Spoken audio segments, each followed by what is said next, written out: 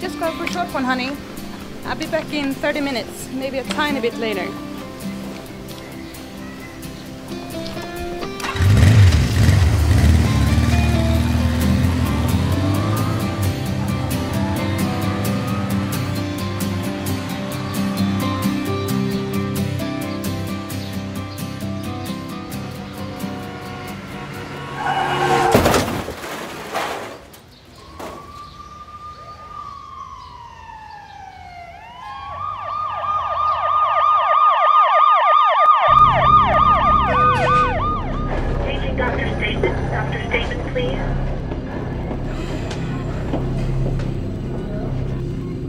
Sometimes life changes dramatically in a fraction of a second, and the road to recovery can be long and hard, both for the patient and the relatives.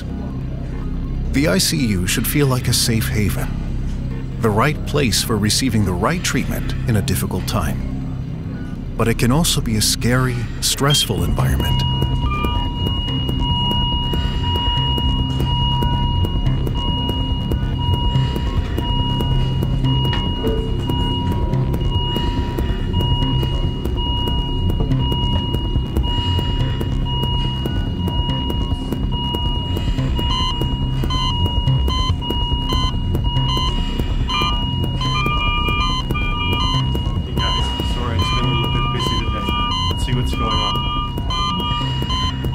This is a typical example of what patients may have to endure in the ICU.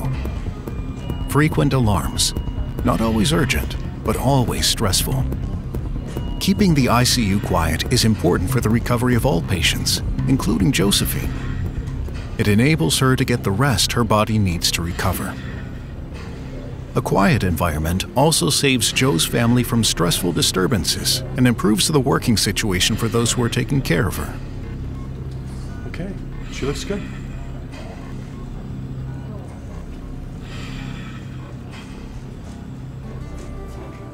Healthcare medical device and solution suppliers, ASCOM, B. Brown, Getting A, Philips, and Guard RFID have joined forces with integrating the Healthcare Enterprise Organization, IHE. Their aim is to tackle the issue of distributing alarms to the right caregiver at the right time, while keeping the ICU quiet and peaceful. Let's take a close look at how this is done.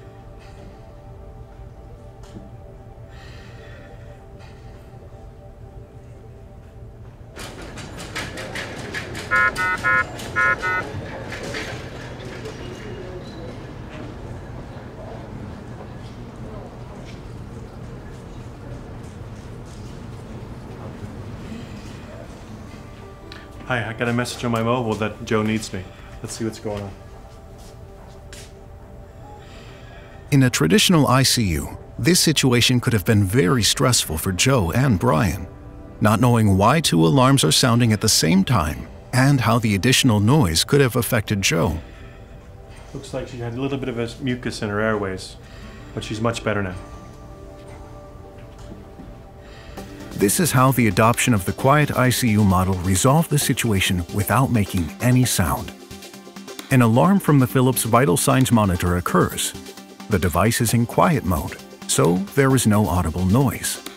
The Philips Alert Reporter sends an alert report message to the ASCOM Alert Manager and to the Philips Central Monitoring Station.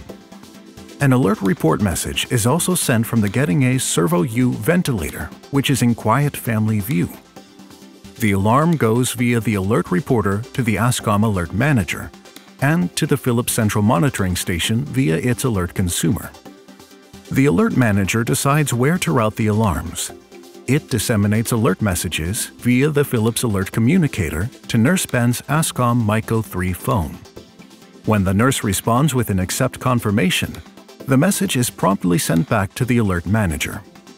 The ASCOM Alert Manager passes the acceptance message onto the Philips and Getting A devices in Joe's room.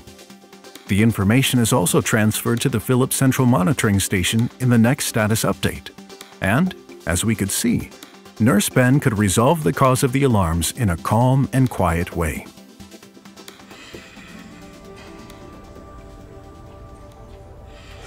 Here, Joe's father Doug and her daughter Lily are at the bedside when a kinked infusion line triggers the alarm. But what if Joe's nurse is busy when receiving the message? Not to worry. The system is designed to handle this too. Since Ben had focus on a more serious issue with another patient, he had to reject the alarm. The system swiftly redirected the alarm to Lisa instead, without any disturbing sounds. Hi guys, just got an alarm here, but Ben is busy with another patient, so that's why I came instead. Something wrong? It was just a kink on the line, but now it's fixed and she will be just fine. You heard. They have everything under control here. I think Mommy will be okay.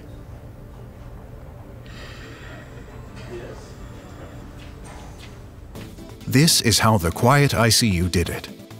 Just like other devices in the previous scenario, the infusion pump system sends the alarm message to the ASCOM Alert Manager. And just like before, the ASCOM Alert Manager sends a message via the Philips Alert Communicator to Nurse Ben's ASCOM Myco 3 phone. All information from the Alert Manager is also transferred to the ASCOM dashboard. When Ben has to reject or doesn't respond in a certain time, the ASCOM Alert Manager redirects the message to the next recipient, who is Nurse Lisa. When Nurse Lisa accepts to deal with the alarm, the accept message is sent back to the ASCOM Alert Manager. The Alert Manager passes the acceptance message onto the B. Brown infusion pump in Joe's room, and Nurse Lisa stepped in to solve the problem. It's time for some new medication. I will go find another pump. Since Nurse Lisa wants to start Joe's medication while attending to her, she needs another infusion pump. There's not one available in the room, so she uses the GUARD RFID All-Guard application to find the nearest pump that is currently not in use. Every pump has an RTLS identification tag attached. This makes it easy to locate the equipment. At the same time, every pump sends its status to GUARD RFID system.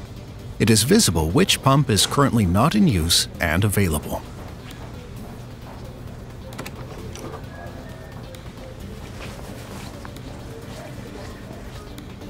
In addition to managing alarms quietly, the system also integrates ways to make work easier and more efficient for the nursing staff.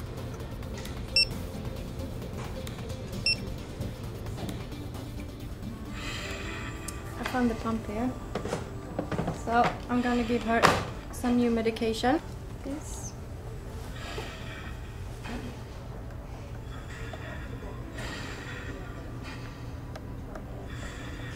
Okay, now it's done.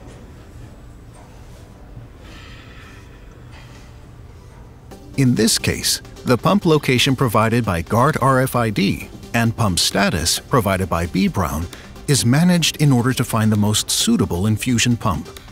The location is displayed on the ASCOM Myco 3 smartphone.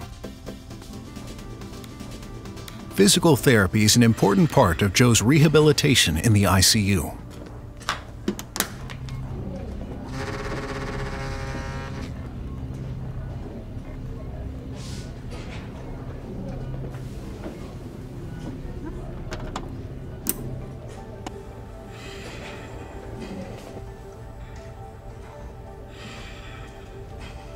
What we saw here was Olivia accidentally disconnecting the communication between the Getting A ventilator and its alert reporter. If an actual alarm condition would have occurred while the device was disconnected, our fallback functionality would have triggered an audible ventilator alarm in the ICU room. Once the connection with the Getting A Servo-U ventilator is lost, its alert reporter discovers this and sends a disconnect alarm to the ASCOM Alert Manager, which passes it on to the ASCOM Myco 3 smartphone and to the Philips Central Monitoring Station. When the connection is re-established, the ventilator sends an alarm update message confirming this to the alert reporter, which passes the message on to the ASCOM Alert Manager. The alert message is also inactivated at the ASCOM smartphone and the Philips Central Monitoring Station.